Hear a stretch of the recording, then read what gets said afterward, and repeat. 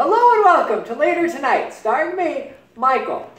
A new study shows that if you don't get up and walk around at least once every 30 minutes, you are shortening your life.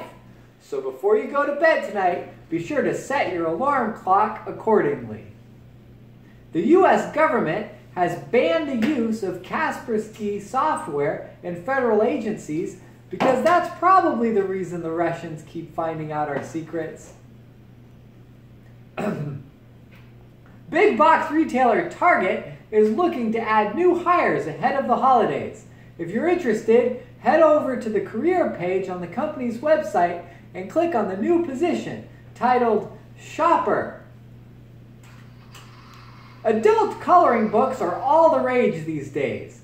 They make it so you can color a picture of the Eiffel Tower and stuff like that. But what nobody has invented is crayons for adults. Up until now, we've had to use crayons for kids. Not anymore. Introducing Later Tonight's Crayons for Adults. Those aren't crayons, they're permanent markers. Exactly. Well, that's it for Later Tonight. See you tomorrow.